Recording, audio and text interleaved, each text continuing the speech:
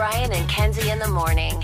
And Chicago's alternative all day. Q101. Well, time for a fact that makes your brain just go. $8,000 a year you're spending on something that you like, that you use, but you could easily cut it out and maybe give yourself an $8,000 a year raise. Kenzie thinks it's not using coupons when they're available. There's so much stuff online to use for deals and just not going through everything, so you're wasting about $8,000 and not doing that. Put in a little extra time. Almost everything, even online, you Google it, you find a coupon code. It's unbelievable. I'm telling you, if you like and use something, download the app. They have point systems that are way weighted in your favor. And then Case thinks, what do you think it was, Case? Delivery fees. Delivery on food. fees. You can just easily get up and go get the stuff and not. It's not either of those, but I'd say almost some people are doing more than that in both those things you're talking about. But what it is watching and using TV and everything you use with your TV and all of like the apps and all of your services and your general, whatever it's cable or YouTube TV, whatever, it adds up to a lot of people close to $8,000 in Chicago. Buying extra movies, buying extra packages, NFL ticket, drop $300 for that, $8,000. I don't think I'm doing $8,000, but I know I'm getting screwed on Hulu right now and a couple other things. Just go talk to somebody about that.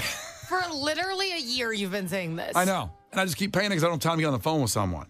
Because you get on the phone, they just don't want you on the phone. They keep passing you off. You took a nap while waiting for your pizza the other day.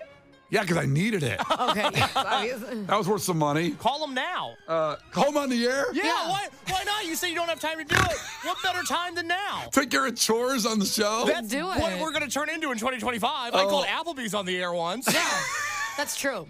Let me think about that. We got a lot to go on today. We got Oasis tickets at 7. I can't be on hold with someone from Hulu when we're trying to give away Oasis tickets. Well, if you have the hold music in the background, we could just be like calling out for the tickets, like really fast still. We can talk. Yeah. Call in now. But think about that, $8,000, and I've thought about that. And like I said, I think I got to really add up all the apps. I already know I spent on the NFL ticket. YouTube TV went up. So that's probably about $1,000 a year, roughly. It's like $70 or $75 right now. I don't even know what it is. I got to add this stuff up and figure out where I'm at. You should add it up right now. Open up that big checking account of yours and see what you got. Mm-hmm. Let's take a look. Because you have YouTube TV, you have NFL Sunday Ticket, you pay for Netflix, you pay for Hulu. Even if you think you're being overpaid, I'm assuming you pay for Max. I'm assuming you pay for Amazon. Yeah, well, I know you don't pay for Peacock because you're a leech. That's the only, well, yeah. Well, like you don't steal a password? I pay for my Peacock. I don't believe you. And it's got the King of Queens archives on there, baby. Said. I pay for my Peacock. A phrase I didn't think was going to be said today on the show. First off, I'm going to kick Eminem's ass and Snoop's ass today, and Case pays for his Peacock. So far, we're off to a roaring start. Here's the deal, Case. You don't pay for all of them, and I know that because I asked for your HBO password, and you said that it's your parents'. That is true. That's the only thing they pay for, though. Yeah. Oh, sure. What are the odds? Well, okay, so let me go through mine, because I pay for YouTube TV, I pay for NFL Sunday Ticket, I pay for NBA League Pass, $100 a season, worth every penny. I pay for Netflix, I pay for Hulu, I pay for CMLL Fan Leyenda. What's that? That's how to get the best Mexican wrestling live and in your living room every Friday night from Arena, Mexico. That's $35 a month. Is that Lucha Libre? Yeah. I'd pay for that. Yeah, $35 a month. You pay for it right through YouTube. Send me the link to that. I got to buy it. I think I need that. Just ask for Case's password. The Brian and Kenzie Show. On Q101. Brian and Kenzie on Q101. So coming up in 19 minutes, this is it. Your last chance to win floor seats for free to Oasis Soldier Field coming up August 28th. And we'll also draw the winner then. So we've been doing this every day today at 7 o'clock. And then we'll draw the winner of those tickets. Because today is the day when they go on sale to the general public at 10 a.m. for Oasis at Soldier Field. And first time in 15 years in Chicago, an epic, elite, historic event in this show coming up. Now, yesterday, there was actually a lottery to get into a pre-sale that went on yesterday. Me and Case applied for this earlier in the week, and Kenzie did as well. Yep. And me and Case got into the lottery for the tickets. Kenzie did not. I did not. Yeah. She got a voice message. Goodbye. Yeah. I didn't get in, and something even also messed up is our boss didn't get in. So me and my boss did not get in. How about that? And Brian and Case did. Unbelievable. And so when I first got in, I didn't think it was a huge deal. And I didn't know if Case did either. But then we found out that Kenzie and James didn't go, oh, so they really are really being. It is random. It is random, and it also isn't everybody. I thought kind of everybody that applied would have got in, at least on the pre-sale, and then maybe you didn't get the tickets. You know what I mean? Mm-hmm. So then it starts at 2 o'clock yesterday, and I just want to relive this experience a little bit because. Oh, good. No, I can't wait to talk about it. Thankfully, we work in radio, and everybody has perks to their job, and a lot of times I think people think we get everything free and backstage and front row. It doesn't happen that way always, and especially with Oasis coming up. So I wanted to buy tickets to make sure I got in, and I can always sell them later. Like, Case didn't do for Noah Khan. He just sold them for cost and got it back. He could have probably got some extra money out of that if you put them on the open market. Flipped it, baby. I got my money back. That's all I wanted. That's all he wanted. And I know Case what he wants with his money, which we'll explain in a second here. So the limit ticket was 4 tickets. I got in the waiting room before Case. When I got in, there was 5,600 people ahead of me. And I go, oh boy, I may not get tickets where I want them. It moved really fast. I got 4 floor seats at Soldier Field. You got floor? I got floor, Kenzie. I'm honestly way more annoyed now. Good. I'm actually proud of myself. Son of a bitch. And floor? Floor? And you know what? They weren't that bad. I mean, I hate to say it like this because it's really expensive, and I don't spend this kind of money usually, except for like the last couple months where I'm going broke right now. All the time. But they were $250 each, and they said they were going to keep it in the non-dynamic pricing, so it would be reasonable. Each for a floor seat for that big of a show. You know, I can get right up front for $250. I can walk right up general admission floor for Soldier Field. You can be on the stage. I'm going to be right there. I'm blocking all the people behind me. So I bought 4, as I said I would yesterday, and there's a chance I give away that other pair to listeners August 27th of next year. You're such a liar. And then Case is in line. He had 10,000 people in front of him at the line because he got in the waiting room later than me. That's true. Yep. But I made it through. The line, I thought, moved very quickly. Brian texted me saying he got his. At that point, I had about 2,000 people in front of me. Line went down, line went down, line went down. I got into the ticket queue, and sure enough, I also, per Brian's request, because I only needed 2 tickets, but I also purchased 4 tickets, GA floor for Oasis. Floor? He got floor, too. He got general admission floor, too. Kenzie's going to punch somebody. She had an aneurysm just now. It's so effing rude. They obviously had plenty of tickets, and I don't understand how I wasn't through. They don't, because... Well, obviously not anymore. we bought them all. Well, I know a girl that got in the waiting room with 13,000 people in front of her just a little bit after Case. She didn't get any tickets. Yeah, because everyone's buying... I'm looking at 2 people. She's getting so flustered. I'm looking at 2 people, and you guys have 8 tickets between the 2 of you. That's right. That's why. Okay, but they're going to get used. And I told Case, you've got to buy 4 if you get through, because I will instantly Zelle you the money for the other 2, and just let me know. And he said, I got him. I go, okay, cool. I will Zelle you. Stand by. I had a busy day yesterday. Mm-hmm. I got around to zelling him. I went to Kaleo last night at Chicago Theater. It was a very hectic day. Oh, big shot. It was good. Wow. Good. I used to buy tickets to Oasis and then go to a different concert. What a tough day. Now those I got for soldier. No, those I got for free because I work at Q101. Oh, big shot over here. How about that? Do you know who I am, Brian Haddad? That's right. And Lark and Poe, the opening band, by the way, great band. Anyway, so I Zelle Case the money. Now, this is the problem with this morning, Kenzie, and you see me and Case in the hallway has been a little cold to each other. I Zelled him the money. I thought we were all just sleepy. Nope. No? Zelled him the money and went to my concert, had dinner, lovely mom and dad night out with Megan. And then he texted me at about 11:30 and goes, money didn't show up. No worries. We'll take care of it tomorrow. So it's tomorrow. Wait, the money didn't show up. The money, apparently he's telling me, I didn't Zelle him yet. Okay, that's what I didn't do. Oh. You just never did it? I never did it. You're you probably just should have done it before you even bought the tickets because you were asking him to buy them. Well, I didn't know that he'd get 4, and he got 4, which is very nice. And I didn't Zelle him the money, so he's been very cold today that I didn't give him the money yet. Listen, right after he calls Hulu, he's going to pay you. Here's the thing, Brian. Yeah. I like you. Oh, boy. I like you a lot. You've been very good to me, very good to my family. Known each other a lot of years now. I like working with you. You're a good guy. I don't like when people owe me money. I don't like when people owe me $10, $20, $100. To be clear, you owe me $500. I don't like that I go on Instagram last night and I see you eating the entire restaurant. You just about had the chef, too, with the dinner. I saw how much food you had on the table. He just called you fat. I'm looking at a lard ass right now. So a lard ass that owes me $500. So we went to State and Lake before the show. Yeah, yeah, I'm sure. That's not a cheap restaurant. It was $148 for the food. You? No. Me and Megan got nice shareable plates, but I did eat most of the wings, the fries, What's the it shrimp. called? State and Lake. It's right at State and Lake. Is that the size of you now? State and Lake, exactly. State and Lake. Pretty big.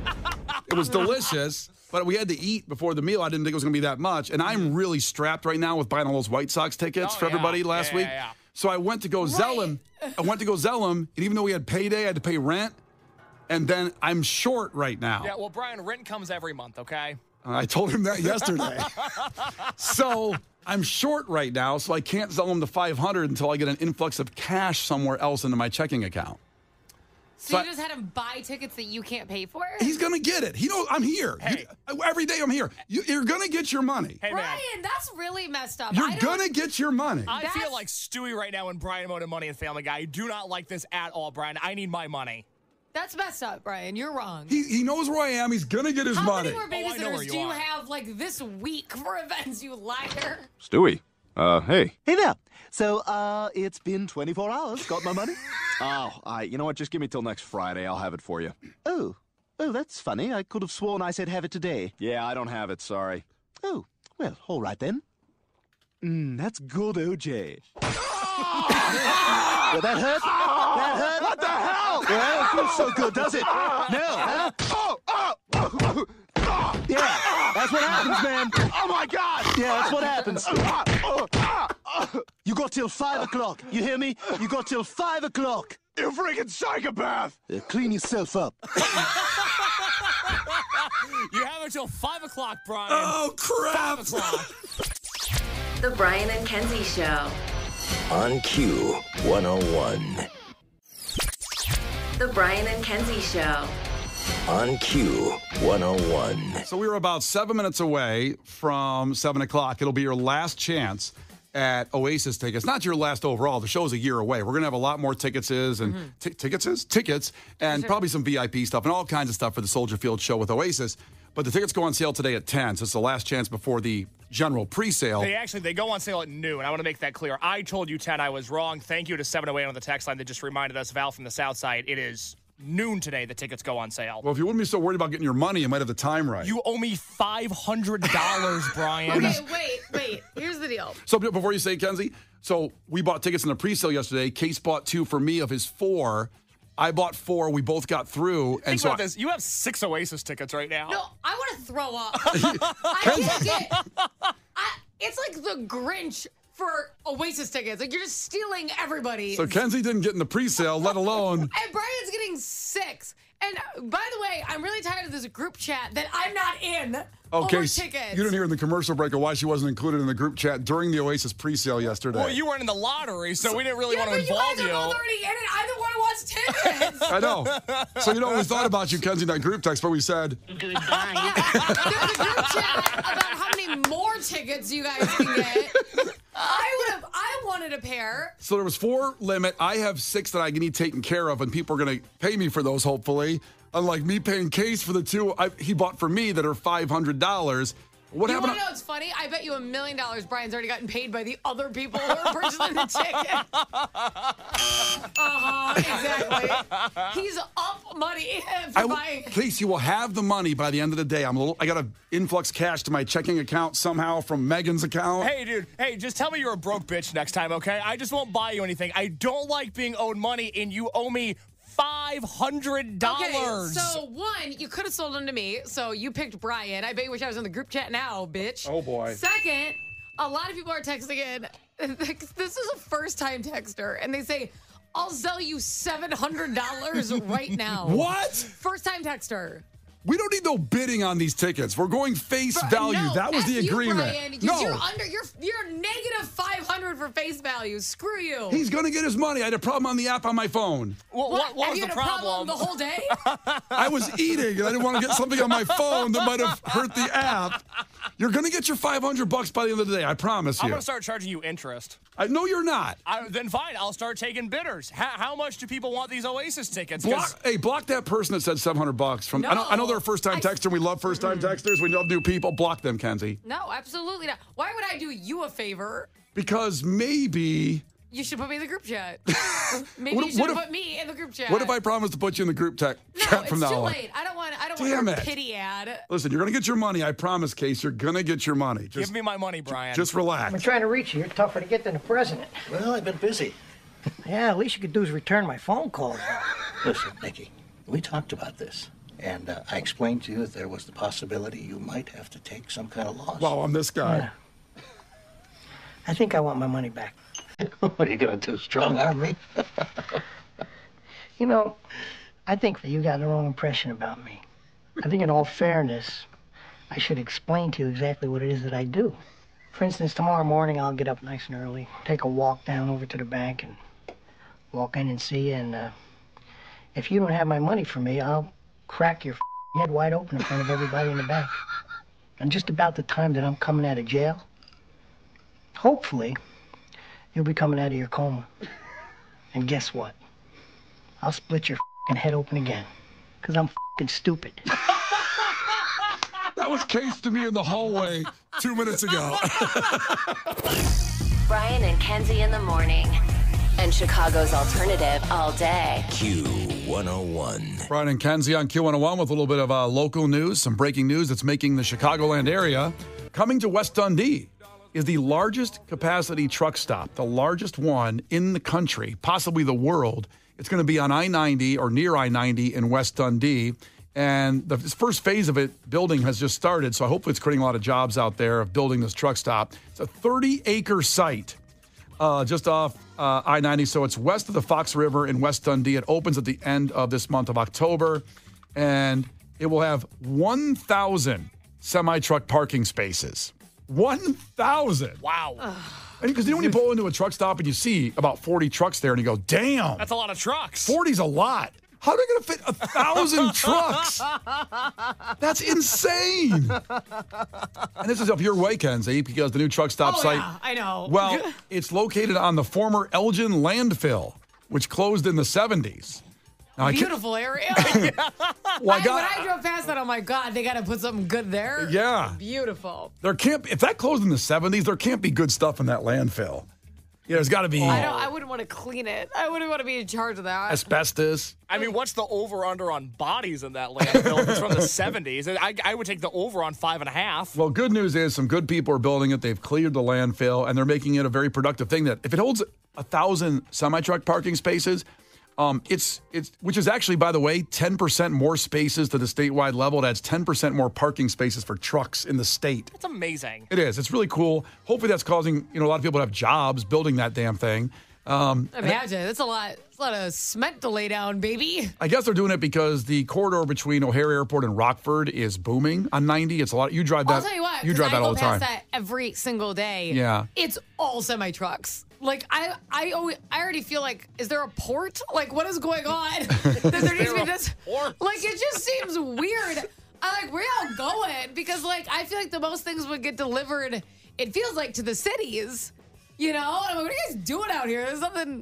There's not a lot over here. It just blows my mind. They're going back and forth, so they're going taking. It's all semis. It really is. They're coming out of O'Hare and they're delivering And sadly, I would say almost every day I see one on fire. Almost every day. What? And I'm like, what's happening? Well, that ain't good. Why are these things lighting on fire so fast? Well, maybe they'll have 1,000 hydrants there to put out trucks at this. I hope there's a couple hydrants based on what I've seen on a daily. I don't know if they need one for every truck. Just think they're big. They are. I'm curious because I have one that comes to mind because I want to check this place out now when it gets built. Do you guys have a favorite specific truck stop? Not only a spot, but a location? What? I have a truck stop. Well, a favorite truck stop because I have one. I actually have one too. How do you get to it, Case? You don't have a car. But I know people that have cars. You hitchhike? No, I know. I've been in a car. Okay. What a putz. So I do because, again, I love road tripping. And again, I prefer that to flying. And I just love seeing the country. And I remember back in the day when me and my boys went to Daytona Beach for spring break. The wrecking crew, if you will. Yeah, you know. Did you guys have a nickname, you and your boys? It was the Big Ballers. The Big Baller Squad. Right. We took my parents' station wagon. Well, because you're ballers. That's right. Exactly. And you're big. Yeah. And the six of us drove straight through to Daytona Beach, which is about a 26-hour drive from here. So we drove straight through. And at one point, we got to Georgia, and there was a truck stop, but it was a truck stop. It was a diner. It was what's the thing when you can get animals stuffed? What do you call that? Taxidermy? Taxidermy. There was a taxidermy place there where you could take. Next to the diner? Exactly right. Okay. And on top of those three items, there was a strip club. Oh, that's awesome. So it had all those things in one big-ass truck stop. It was a strip club, taxidermy, diner, gas station. Correct. What was the name of the strip club? I so want to remember the name of this, and I'm going to look it up when we play a song here. What was the name of the taxidermy? Well, it all had one name. Yeah. So you It was a family business. It was a choose-your-adventure type thing. Okay, I see. I see. And we got there at 3 in the morning, and I'm telling you, we didn't leave till 8 a.m. No, why not? No, we ate. We looked at the taxidermy stuff. Of course. Of course, I filled up the car. Yeah, why not? And then the strip club. I mean, since you're there. Genius. So just some recommendations for the people out there in West Dundee. Awesome that you got 1,000 truck parking spots. I've never heard of something like that. Might want to think about expanding some of the space to some other businesses. I'm going to find the name of that if it still exists, because that was a long time ago. Do you know the Pilot in Remington, Indiana? So I have been by, when I drive to Nashville to see my mom, I go by Indianapolis. So Yeah. I've seen a lot of pilots down there. I could have been in it. I can't remember. Remington Like is the like... person, like a pilot? No. Why do you not know anything about truck stops? I thought this was a part of American culture. No, I don't go to any truck stops. I don't have a truck. Why would I be there? But have you driven your car on a road trip ever? Yeah, but like I just go to a gas station. But you don't see like a Love's or a Pilot? You don't see those? I don't know. Flying J. Oh, what's the adult stores in Indiana? The Lion's Den. Lions Den. Yeah.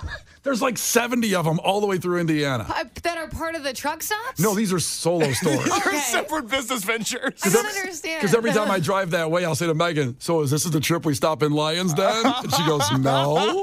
Okay. Okay, we'll save it for a future trip. I know. I don't go to truck stops because I don't have a truck. But you actually have a Jeep. Yeah. I have almost a truck. But I go to a gas station. Once you get in, the joy of a truck stop, let me tell you. What's the difference? So, like I I just said, thought it was big for trucks. no, because So there's I'll just go to the small one for like my car. all the shopping. It seems silly.